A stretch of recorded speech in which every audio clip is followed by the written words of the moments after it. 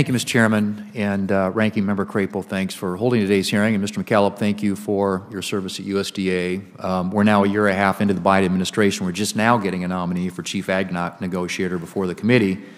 And while the administration has dragged its feet on making this position a priority, our nation's agricultural producers have been without a leading voice on the global stage, which I think is simply inexcusable.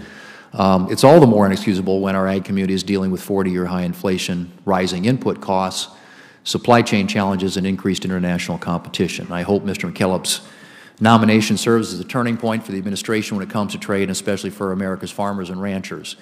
Mr. McKillop, I remain deeply concerned that the Indo-Pacific Economic Framework fails to include market access for agriculture. For generations, a large part of our nation's economic success has been based on the U.S. advocating for more, not less, open markets. For example, U.S. food and products exports grew from $46.1 billion in 1994 to more than $177 billion in 2021, which is largely due to greater market access opportunities for American exporters. Under this administration, however, there are no trade agreements under discussion, and increased market access for any U.S. product seems to be a taboo subject.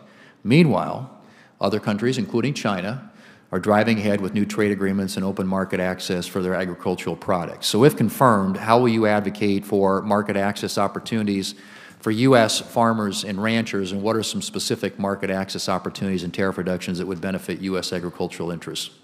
Yeah, thank you, Senator Thune. Appreciate that question.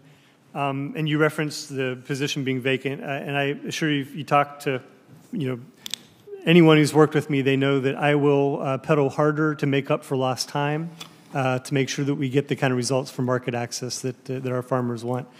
IPEV has 4 pillars, and trade is one of those 4 pillars. And when I initially studied how the structure was set up, I thought that trade only being one of the 4 doesn't really balance with what farmers would expect in terms of getting results for sending their products over to Asia. The way, if confirmed, that I would approach IPEV and be an advocate within the administration is to not think of it the way we think of a traditional 4-pillar building, but think of a lodgepole structure where trade is the centerpiece and the most central and to the actual structural integrity of IPEV. So if confirmed, I would push very hard for, number 1, trade to be a much larger percentage of the results compared to clean economies or the connected economies, the other sections of IPEV. Because, again, I think that if we are able to, as we so far have gotten better access to beef in Japan, better access to pork in India, that we can triple our efforts and essentially ensure that IPEV contains the kinds of market access that your ranchers are expecting in South Dakota. I believe I'm the advocate to help get that done, and I look forward to pushing for that within the IPEV structure and other ones that we have underway right now, too. So you agree that greater market access is a fundamental component of American agriculture if we're going to compete in the Indo-Pacific?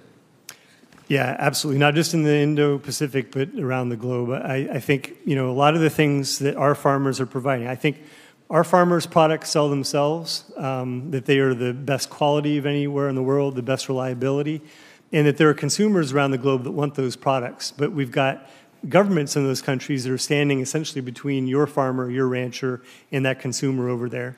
So it's going to be my duty to break down those barriers and to give our farmers a chance to sell their products and show what they can do. That is, and we need free trade agreements. I mean, this is an area of the world where we ought to be competing hard. But in order for that to happen, we've got to focus on market access and not a lot of the other stuff that oftentimes gets mentioned in the IPEF. Let me ask you one question about an issue that's important in my state of South Dakota. We've got cattle producers who work hard every day to produce high-quality beef. Americans recognize this, and they want to know where their food's coming from, which is why I'm a longtime supporter of mandatory country of origin labeling, or what we call MCOOL. Last year, I introduced the American Beef Labeling Act, which would direct the Office of the U.S. Trade Rep to develop a WTO-compliant means of reinstating COOL for beef. If confirmed, would you commit to working with me and my staff on finding a path forward on COOL to help address the concerns of livestock producers in South Dakota and across the country?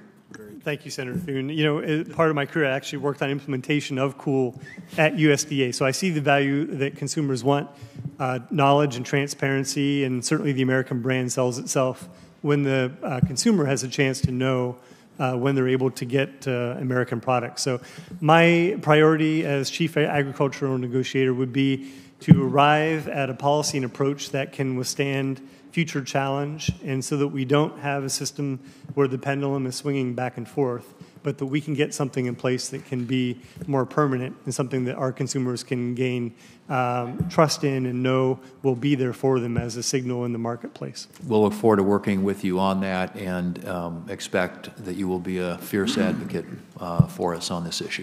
Very good. Thank you.